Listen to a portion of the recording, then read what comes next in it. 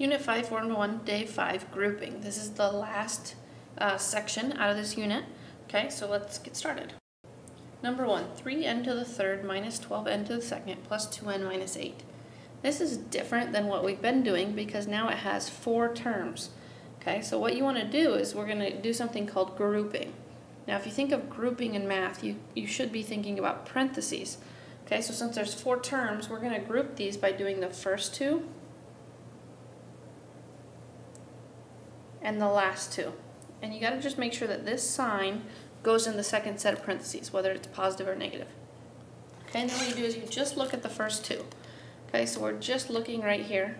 Alright, and we'd say, okay, what can go into a 3n to the third and a negative 12n to the second? Well, 3 can go in there, n can go in there, but if you look, you have an n to the third and an n to the second, so you can take out an n to the second because they both have at least that. So we're going to divide everything by 3n to the second. When we do that, you get 1n minus 4. Okay, the n to the seconds cancel. Then you look at the second set of the parentheses. What goes into 2n and negative 8?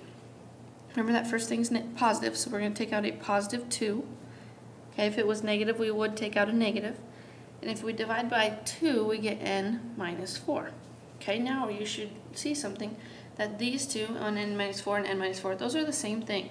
Okay, so our answer is still going to be written in 2 sets of parentheses. So you have your n minus 4, and then your other parentheses comes from what you took out. We took out 3n to the second plus 2. Alright, let's try another one. Number 2, 20r to the third plus 8r to the second plus 15r plus 6. Okay, so you do your 2 sets of parentheses. What do 20r to the third and 8r to the second have in common? Well, you can take a 4 out. You can also take an r to the second out. So if I divide that, 20 divided by 4 is 5, r to the third divided by r to the second is r, 8 divided by 4 is 2, the r squareds cancel. Okay, now look at the second set of parentheses. 15r plus 6, what comes out of both? Well, a positive 3 does. And when you divide that, you get 5r plus 2. Okay, because 15 divided by 3 is 5, 6 divided by 3 is 2. Okay, and then your answer in 2 sets of parentheses, you have your 5r plus 2, because if you look, they did match. Your other parenthesis comes from what you took out, so 4r to the second plus 3. Okay, so that's grouping.